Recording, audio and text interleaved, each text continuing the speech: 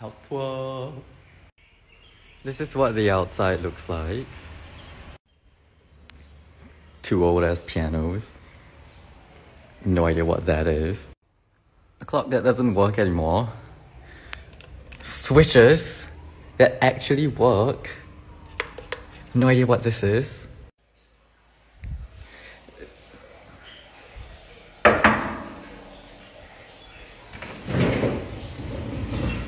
I do not like that sound.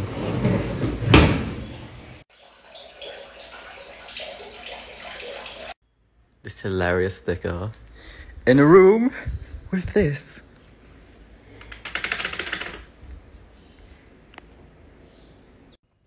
And this place didn't have Wi-Fi until 2 months ago. So this is my first trip here with Wi-Fi. Stairs that are as old as us. Another bathroom. One of these sewing machine things.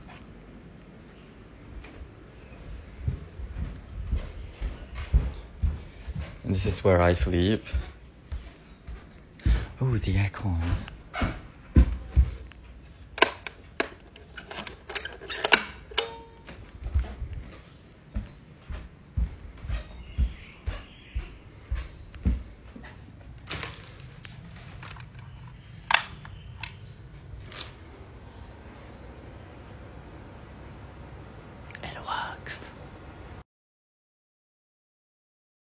It is undoubtedly so that this house is old. But I ask you this question.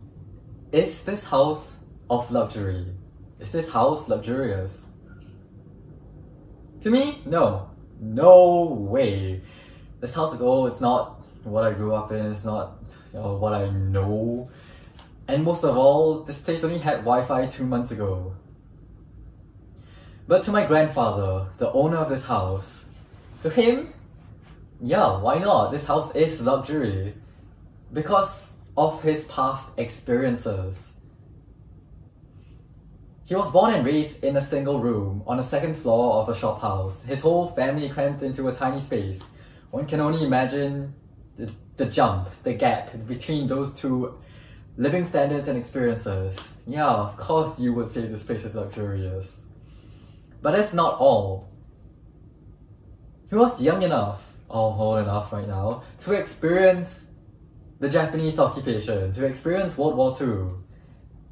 And suddenly going through all that, going through such hardships and hell, makes normal, special, different, enhanced in such a way that everything becomes of privilege, of luxury. So yeah. Why is there such a different gap? Why is there such a different understanding and experience or take on what luxury is? Lambert Wiesing, in his book A Philosophy of Luxury, argues that luxury is an aesthetic experience.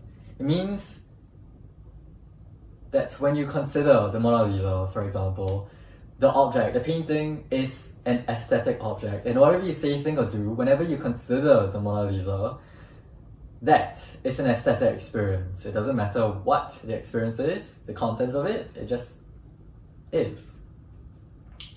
That means luxury is not inherently there, it's not absolutely or universally, naturally occurring even. Or is it? That would mean luxury is whatever we say it is, and luxury exists wherever we say it is.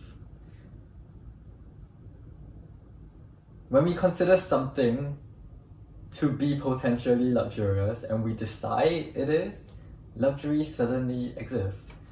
And that to me is unsettling.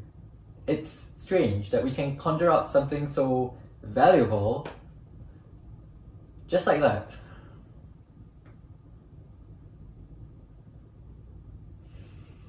I am at a point in time where I wish I could bottle up experiences.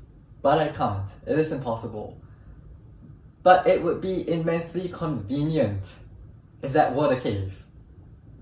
Because I could just hand you a bottle of my experience and you could see everything I see, do everything I do, and experience exactly what I experience. And maybe then you'll find out what luxury is. Maybe then we'll discover what luxury is.